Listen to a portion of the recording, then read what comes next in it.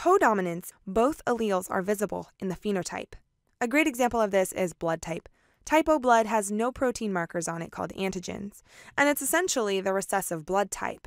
Type A has A antigens, type B has B antigens, and then there's a fourth type called AB, which has both the A and B antigens. This is codominance. The alleles are written as capital letters with sub or superscripts for the different alleles. This is how blood is written, assuming that everything is homozygous except for the AB blood type. Codominance can also happen in the fur of many animals. Two hair colors will show up, sometimes in patches. Let's try a case of animal fur.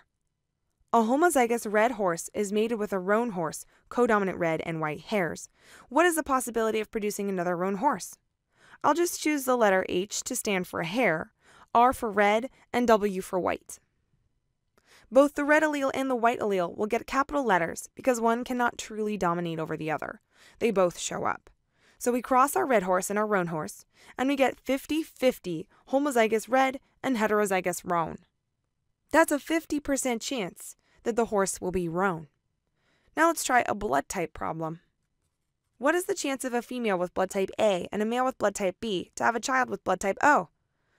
For this problem, we'll assume the people with type A and B blood are heterozygous. Otherwise, there would be no chance of having a child with blood type O. Blood type is commonly written with a capital I, and the letter is superscripted. Type A just needs one A allele, and the other one can be O. Similarly, type B needs just one B allele, and the other can be O. When these cross, we find that there's a 25% chance of type AB, 25% chance of type B, 25% chance of A, and 25% chance of type O. Another type of non-Mendelian inheritance is sex-linked or X-linked traits.